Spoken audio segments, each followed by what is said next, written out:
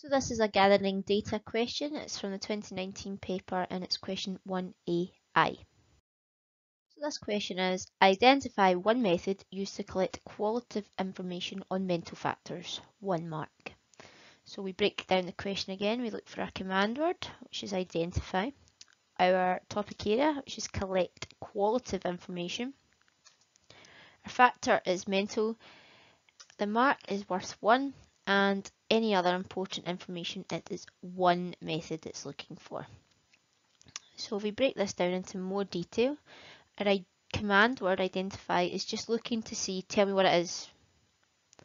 Our collect information, I'm going to link with mental factors here. So when we're thinking of a mental collecting information and qualitative information, so we need to think qualitative information equals thoughts and feelings. Any piece of gathering data that we used our thoughts and feelings on.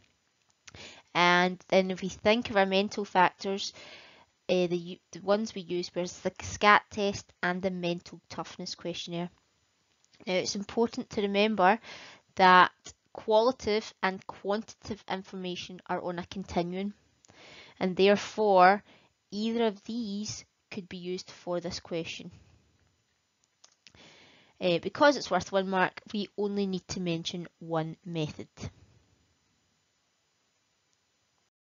So after breaking that question down in the page before, I'm just going to reword it so it's easier for us to understand. So tell me one method you used to gather information on the mental factor when it was based on your thoughts and feelings. If you're looking for any resources or support for this, please click the link below and it will take you to the Quizlet information online.